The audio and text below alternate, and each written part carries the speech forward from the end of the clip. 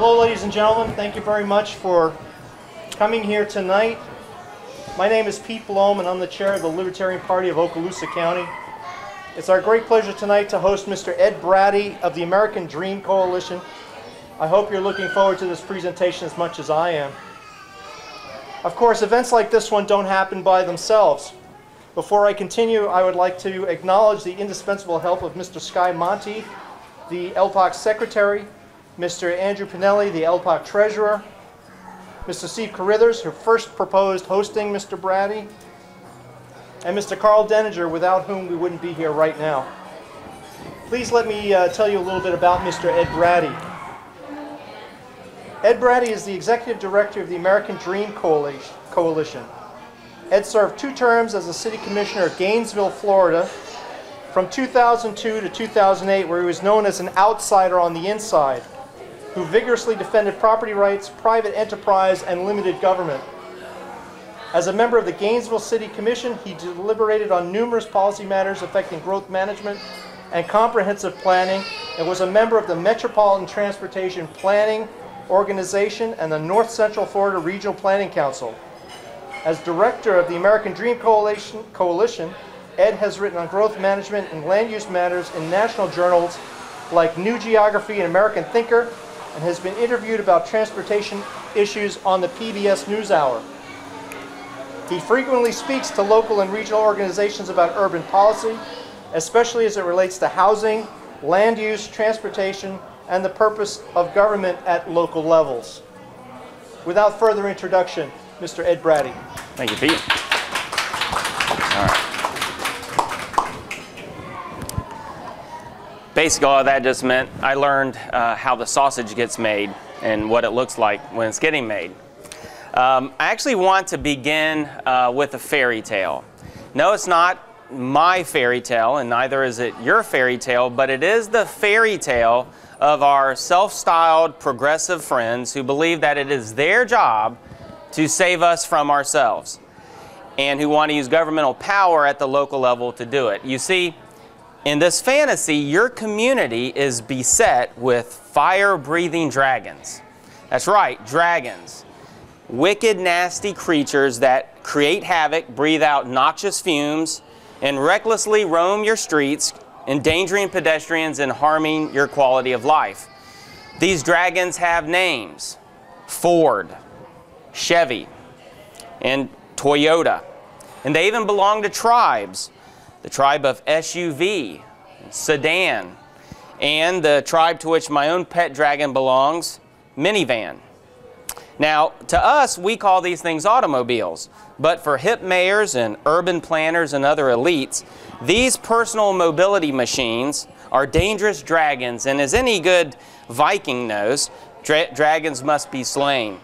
Now, even friendly ones like the Prius of the tribe Hybrid or the Leaf from the new tribe of EV, they too must go. And of course, there's always the Dragon Puff, but that's not what we're here to talk about.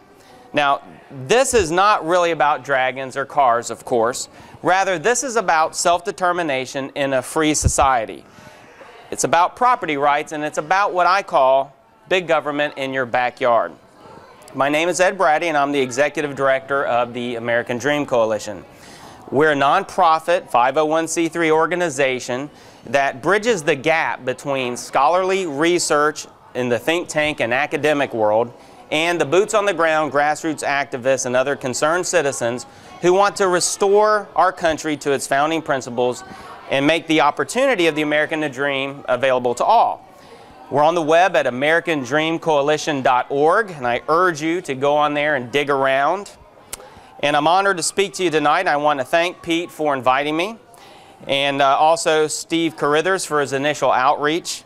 I also want to thank your state chairman, Adrian Wiley, who I've had several conversations with, and I expect the American Dream Coalition will be working with libertarian chapters around the state to develop a strategy for the local level. Now, people sometimes ask, what do you mean by the American Dream? Well, this is our American creed, and so therefore it can mean different things to different people. For some, the American Dream is watching your kids go off to college and then renting out the room so that they can't come back. Now, for others, it's starting your own business and having a chance to become your own boss. But regardless, it always begins with freedom. The freedom of the individual to choose how they pursue happiness.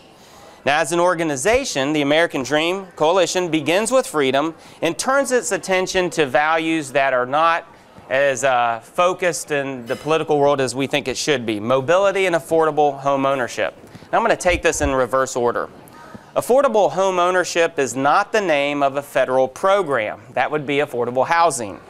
Affordable home ownership is therefore not a governmental program, but rather a market condition, recognizing that in a free society, with as much abundant land as we have, developers will build homes that are affordable to the middle class without the need for risky mortgage financing gimmicks or federal programs called affordable housing.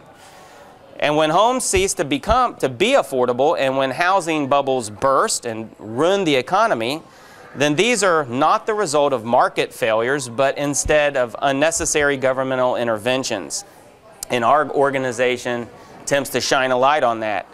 Owning your own home is the way a great majority of Americans have always defined the American dream, stretching all the way back to the Jeffersonian ideal of the sturdy yeoman farmer, well-armed and living on his own land.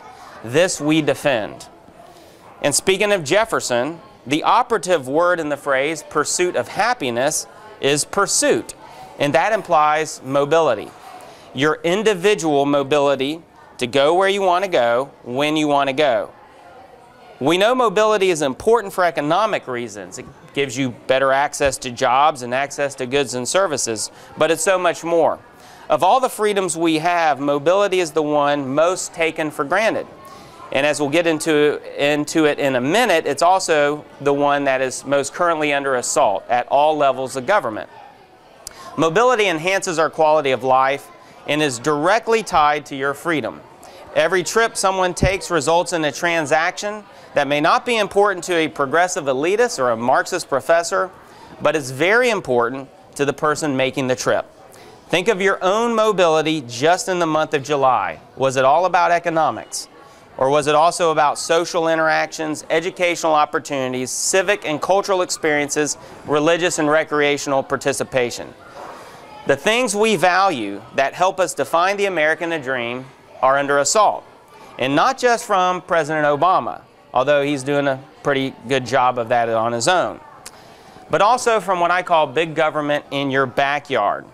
Now, playwright David Mamet of Glenn Ross fame, who broke ranks with the left several years ago when he wrote a piece for the Village Voice entitled, quote, "Why I'm No Longer a Brain-Dead Liberal," is out with a new book called The Secret Knowledge. Now, in this, he attempts to concisely describe in one sentence the problem of big government, its chronic overreach, its tendency to bully individuals, and ultimately come down on the wrong decision. So he says, think of your local zoning board, which is, of course, a function of local government. He says the federal government is the zoning board writ large. Well, the opposite of that is also true. Local government is the federal government writ small. That is, it's increasingly complex, expensive, wasteful, and enables the inexorable growth of the bureaucratic regulatory state. And it's driven by elitist visions of how others should live their lives, and it has lost sight of the principle that government at any level exists to serve the interests of the people, and not that people should serve the interests of government. Local governments, particularly city councils and county commissions, are expanding the regulatory state, imposing direct and indirect costs on citizens, and pushing wholesale changes to our way of living based on fads and theories. That is what we're up against, and that's what I'm glad to shine some light on. So where to begin? Let's begin with the structure of government at the local level. In the 67 counties of Florida, and in the vast majority of city councils and city commissions, we operate under what is called a council-manager form of government. This allows for the elected officials to serve essentially in a part-time capacity, hire professional staff who then carry out the day-to-day operations. And it has its benefits, which is why it's pretty popular. The first is the part-time access. It allows for access and opportunity. If you are just regular Joe or regular Jane, you have a chance to influence your local government. You can usually corner your local official at the grocery store, and you can petition government for redress or grievances in the evening, because most major decisions are carried out in the evening because of the part-time nature. It also allows you the opportunity to run for office also as a regular citizen, which is what I did myself in 2002. But it does have some drawbacks. And one of the drawbacks is, in a sense, also a virtue. You have a professional staff that's trained to carry out the day-to-day operations. And the problem with this is the issue of specialization. Now, traditionally, in the way we understand government from our 8th grade civics lesson, is that the people are on top. They elect the elected officials who hire the staff, and then they implement policy. But with under the council manager form of government and under the structure of the substructure of local government, it works a little differently. You have associations and advocacy groups, and associations are like the American Planning Association and the International City County Managers Association and the Congress for the New Urbanism, and they team with advocacy groups like the Sierra Club and like the Thousand Friends of Florida, and they influence and even educate the professional staff, who then educates, with scare quotes, the elected officials, who then rush to push policy through with or without the citizens being involved at all. And that is essentially what we have. The issue of specialization is understandable because people who aspire to be managers of major cities have to climb the chain. And it's very similar to an academic enterprise where your peers, therefore, are not the people you serve with in that organization, but people in other communities in a similar capacity. And so you share notes, you see what others are doing, and you also learn that to climb the ladder, you have to do the things that get attention. So one of the things that has been a downside of the city manager form of government specialization has been the enticement of public monuments, building expensive, gaudy things with more tax dollars that are not necessarily an essential service of government or even a core function. And the other major problem with this is that you get a bunch of people in the room with all the same backgrounds, and they start thinking they know what's best for everyone else. And so local governments over time have evolved from being responsive to community needs to trying to become prescriptive of the community and therefore prescribing the way we should live our lives. These organizations and associations are many. Like I mentioned a few, the American Planning Association and the ICMA. You also have the Congress for the New Urbanism, the League of Cities, the Association of Counties, and the Conference of Mayors. With this type of substructure in place, all that has been needed to change the nature of governments locally has been a unifying philosophy or ideology. And it comes in the name of smart growth, which is also sometimes referred to as new urbanism. It is a comprehensive planning doctrine that is spread through these associations that many of your local officials attend annually. And certainly if you have professional staff, if you have planners and transportation engineers, they are certified through these organizations. Now, smart growth on its own terms doesn't sound that scary. What they say is that in general, quote, in general, smart growth invests time, attention, and resources in restoring community and vitality to city centers and older suburbs. New smart growth is more town-centered, is transit and pedestrian oriented, and has a greater mix of housing, commercial, and retail uses. And they say the goal of smart growth is simply to reverse the pattern of suburban development and automobile orientation. But in practice, smart growth leads to draconian restrictions on property owners and businesses, and their prescriptive land use regulations allow politically favored developments in some areas and prohibits it in others. And it imposes strict and expensive conditions on even the projects it approves, resulting in economic stagnation and housing unaffordability. The characteristics of smart growth are things that you see come together in communities like this in bits and pieces. The push for higher urban densities to keep people from spreading out and moving into the suburbs. The focus on mixed use and compact development with the hope that people will be able to work where they live and where they play so that they won't have to get in the automobile. Compact development so we can crowd more people into tiny apartments as opposed to living on single family homes out in the suburbs. And of course the linchpin of it all is transit, a heavy focus on transit, taking it away from its historic useful purpose of providing transportation to people who cannot or should not drive, and instead trying to make it a catalyst for re-engineering your community so that people will leave the cars behind and take the bus, or better yet, take light rail. Now, the history of smart growth goes back to the 1946 Town and Country Act of Great Britain, because as we all know, if you're a progressive American, you have to do what they do in Europe.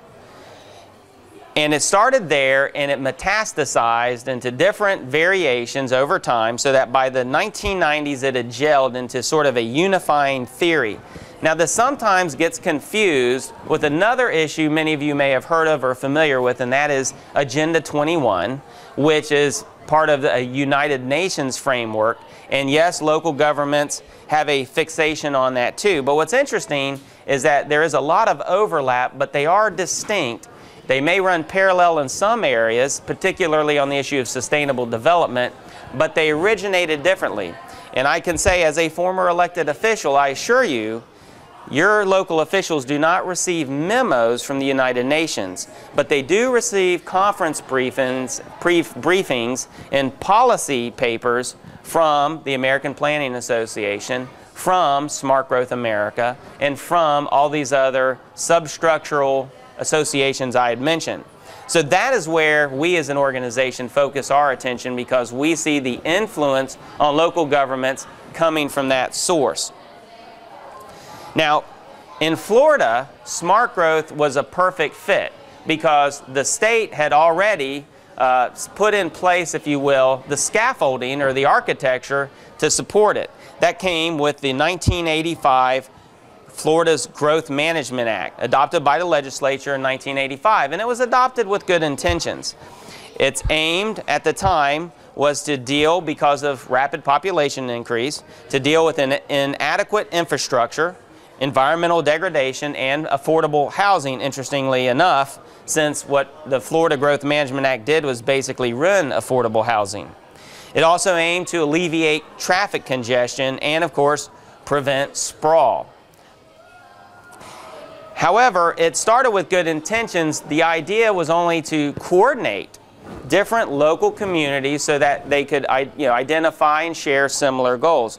But by the 90s, with the advent of smart growth, it had evolved from an agency that coordinated and integrated statewide goals into a command and control bureaucracy that uses its regulatory power to prescribe outcomes.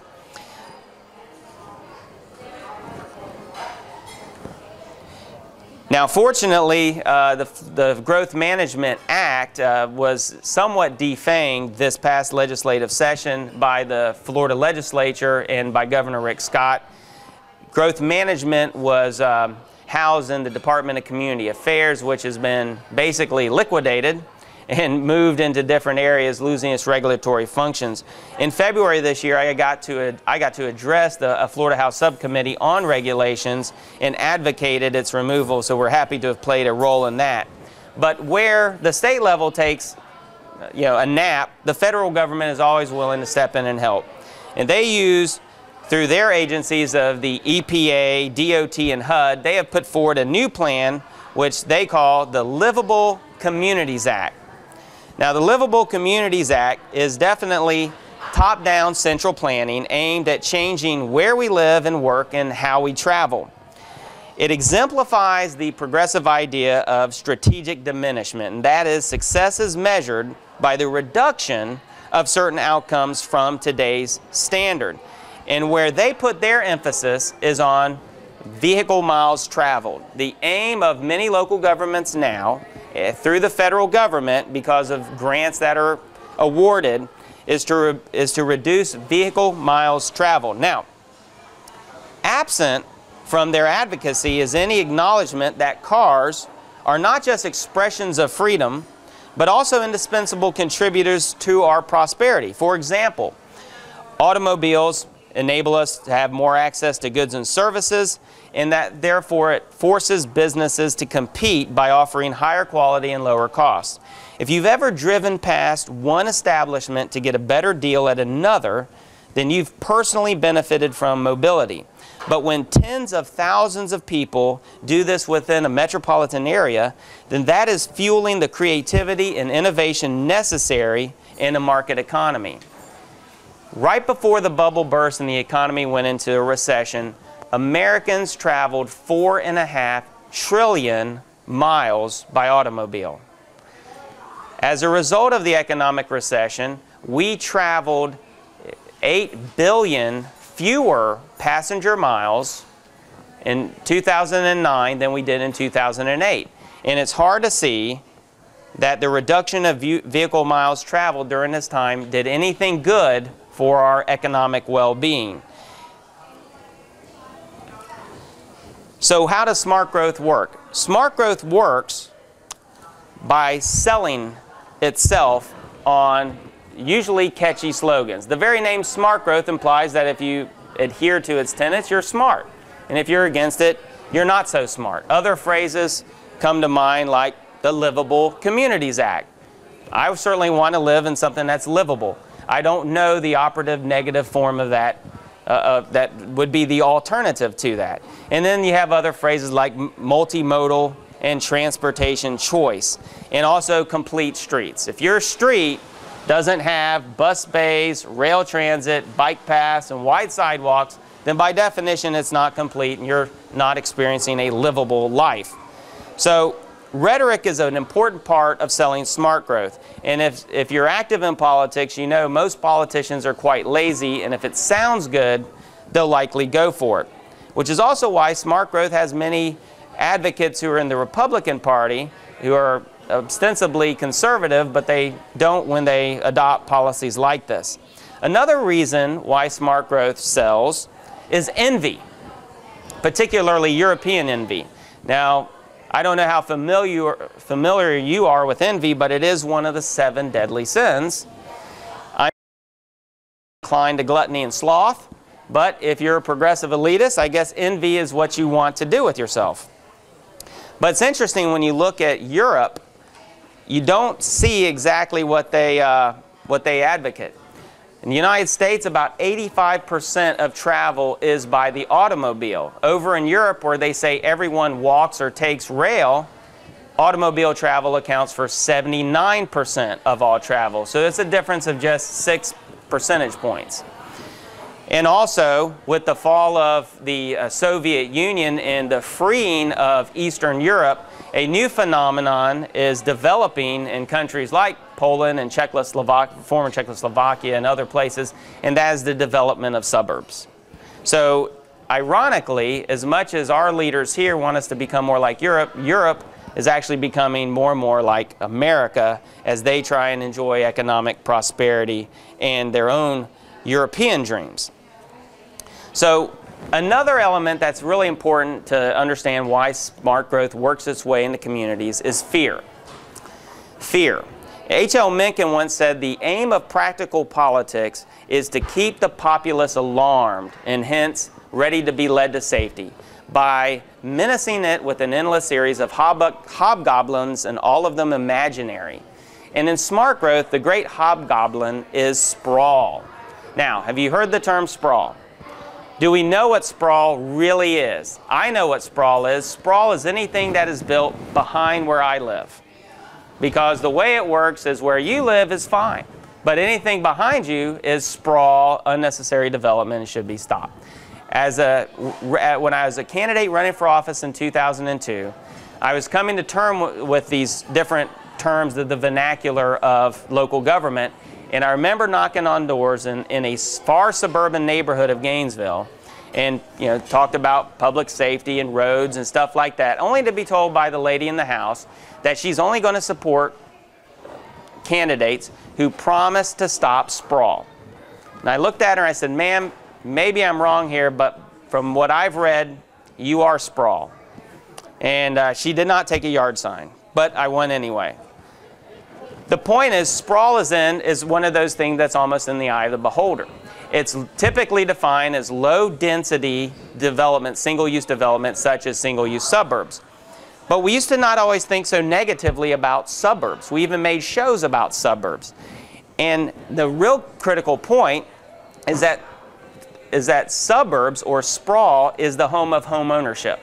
It's because of the historic availability of cheap land on the urban edge that people have been able to build homes that are affordable to the middle class. Once communities start reining that in, you see housing prices skyrocket. There's also some interesting facts that get in the way of the smart growth narrative. According to the U.S. Census Bureau, all urban areas of 2,500 people or more occupy less than 5% of the land in the United States. Randall O'Toole, who founded this organization, the American Dream Coalition, he's now a senior fellow at the Cato Institute in Washington. And O'Toole's calculated the numbers and population and square and acreage. And he says if every family built a home on a quarter-acre lot, they could all families in America could comfortably fit in the state of Ohio, leaving everything else as one giant pocket park. And another historian, Robert Brugman, University of Chicago, has said that when looking at this phenomenon of sprawl all across the world, what he has concluded is that in every society where people have the freedom of choice, the pattern of land use is to decentralize and spread out over time. Smart growth attempts to reverse that through expensive retrofits. And there are many negative consequences to that. One of which, of course, is housing costs, which, as I already mentioned, have gone up. A curious element of the housing bubble that burst was that the bubble itself was not spread evenly. It happened in states with statewide growth management laws like Florida, like Hawaii, like Maryland, like Oregon. It did not happen in states without growth management laws like Texas and Kansas and Missouri and some of these other states. As a result, housing prices went up, but not much in non-smart growth states, but they did skyrocket in smart growth states. But of course, when the bubble burst, it affected the national economy because by that time, politicians had tried to put a Band-Aid over a bleeding wound, and basically, through risky mortgage financing instruments and others, they exacerbated the problem. As a result, there's now a slight decline in home ownership. And this isn't an argument that everyone should be a homeowner. There's a time and place for everything. But as an ideal, we still think it has great value. Unfortunately, that may take a serious have a serious negative impact as a result of our recent economic downturn. So smart growth doesn't work in keeping housing affordable, but it also doesn't work on even the things they say are important. Because similar to the folks who are interested in the Agenda 21 issue, with smart growth, they want to save the environment by reducing carbon emissions. And regardless of where you are on the issue of man-made global warming or whatever, it's important to understand that if you have political leaders who are imposing regulations to affect a specific outcome, whatever that outcome is, you need to know if it works. In Australia, they actually did a land inventory of carbon emissions, and they measured every gram of carbon to its source. They associate to its source, and what they concluded was that actually the outer rings had the lowest per capita carbon output of any type of land use pattern.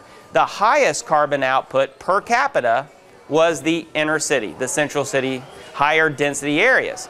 Now, when you stand back, you say, how's that possible? You crowd a bunch of people in, it shouldn't cost as much. But I don't know about you, but the elevators and escalators necessary to move people in high density cities are probably using a lot more energy than the elevators and escalators in my single-family suburban neighborhood.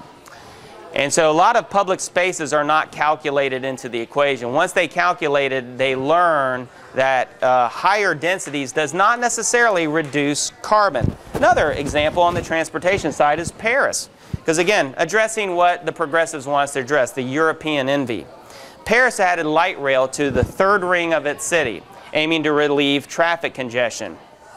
After a year, they calculated the numbers and found that Paris added more than 3,000 tons of carbon into the atmosphere as a consequence of light rail. Why? Well, because over 90% of light rail users were former bus riders. They didn't get anybody out of the cars. All they did was create more traffic. So cars stalled in traffic pollute a lot more. In Portland, which if you follow local politics, you know local planners love Portland, Oregon. They have the award-winning Orenco transit-oriented development. It's where you can live, work, and play and take the bus wherever you want to go. Researchers at Lewis and Clark University looked into it after several years and found that it had not made any appreciable effect on driving. People moved there for the status symbol of living in the, quote, award-winning Orenco station. Did I mention it was transit-oriented? And then finally, Maryland was one of the states that pioneered smart growth. In fact, its governor, Paris Glendening, coined the phrase smart growth. And after 10 years, the University of Maryland Smart Growth Research Wing found that it has failed to stop any of the things it claimed it was going to stop, namely sprawl. But one of the biggest, and I can't miss this, the other problems with smart growth and high density is that it makes you nuts, literally. Recent research in the journal Nature has found that cities have both health risks and benefits, but mental health is negatively affected. Mood and anxiety disorders are more prevalent in city dwellers, and the incidence of schizophrenia is strongly increased in people born and raised in cities. And as for transit, in San Francisco, a recent investigation of the BART rail transit system found the presence of fecal and skin-borne bacteria, including the potentially lethal MRSA. The study also found 245 incidences of urinating or defecating and 56 reports of spitting last year. I call that vibrant urbanism. Anyway, the solutions that are being pitched don't work. And then, of course, one of the greatest impacts is on private property rights. Under smart growth, we have granted a lot more regulatory power to government, but we've seen a dramatic weakening of private property rights. The governor I mentioned, Paris Glendening, has on record saying that, quote, property rights are a heated issue. I don't believe the political realities allow you to go to a stronger system of smart growth. And in 2005, the Washington Post framed the issue this way, quote, anti-sprawl laws, property rights collide in Oregon. And of course, property rights are not just a foundational freedom, they're an indispensable tool of economic empowerment. According to the Heritage Foundation's Index of Economic Freedom, nations that protect property rights and other forms of economic freedom have per capita incomes at least 6 times greater than nations with little or no economic freedom. Now, as a country, though, we are slowly surrendering property rights to a culture of planning. James Madison said that he says a greater threat to our liberty is not from outside intrusion, but through the gradual and silent encroachments of political power, essentially. But with the property rights butting heads with a planning culture, I think one of the worst aspects of it is how it shifts the presumption of right. We've gone from owning our property essentially to leasing our property. In a culture of property rights, you have the presumption of responsibility. The presumption is that you're not going to be irresponsible. You're going to maintain your property and do good things with it. The exception to the rule is just that. It's an exception. The rule is people are responsible. In fact, owning property encourages responsible behavior. Under a culture of planning, you get the exact opposite. the presumption is that you're going to do something bad with your property, so we've got to burden you with layers of regulations to greatly restrict what you're able to do. So the culture of planning, which is gradually taking over, is undermining not just the property rights itself, but the value that underlies private property and what it begins, what it does.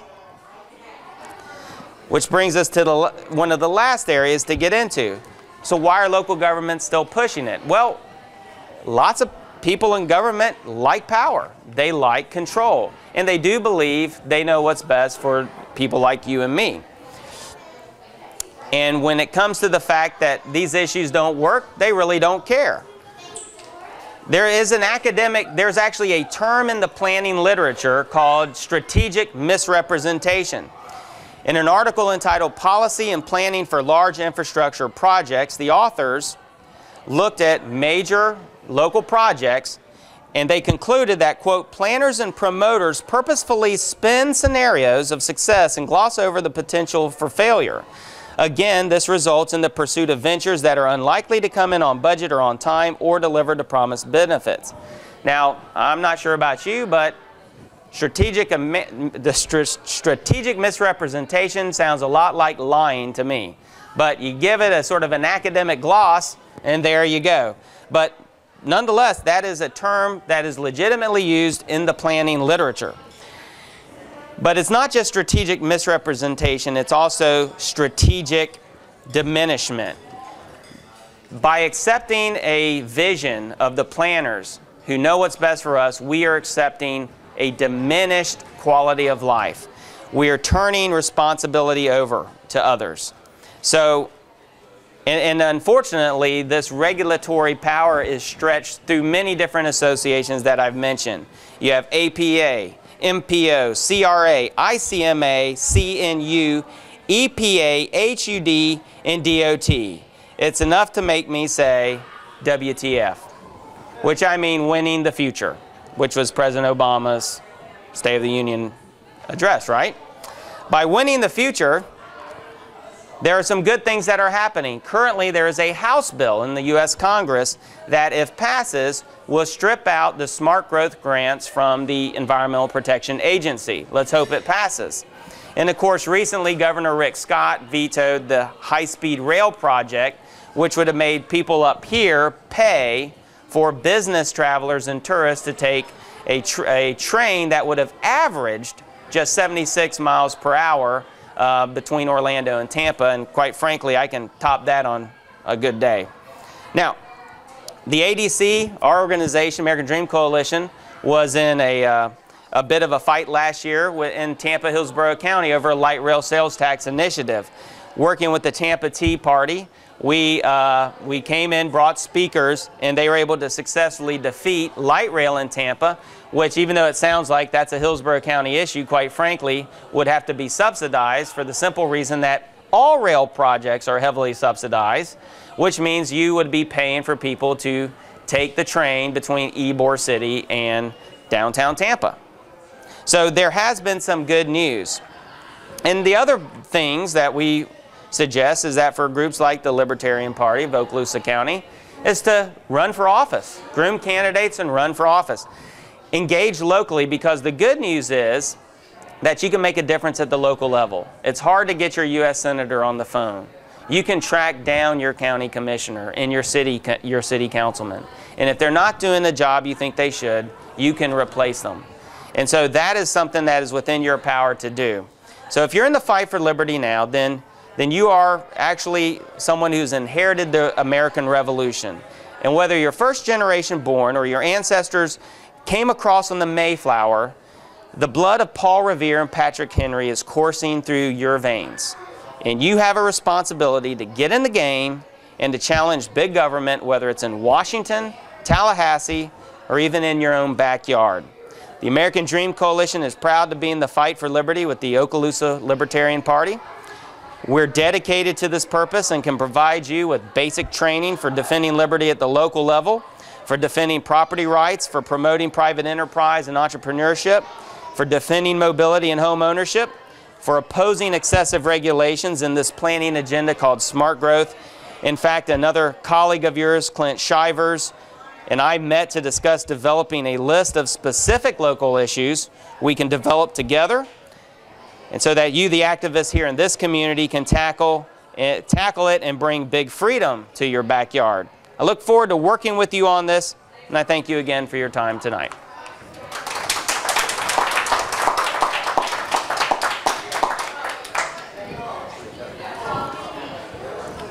Where's my water? There's the one.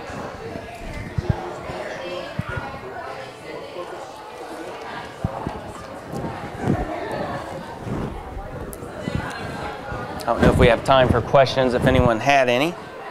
Oh, good. If we do, that's fine. Okay, I thought I'd present the plaque. That works. Okay, on behalf of the Libertarian Party of Okaloosa County, I'd just like to present a very simple plaque in appreciation for your coming tonight. You've been a real trooper. I have to say that in the 2 years that we've been in this locale, this is absolutely the most noisy night that we've ever been here. That's all right. I can't, it's Murphy's Law at work. So I'd like to present this plaque to you in appreciation for coming here and speaking as you have.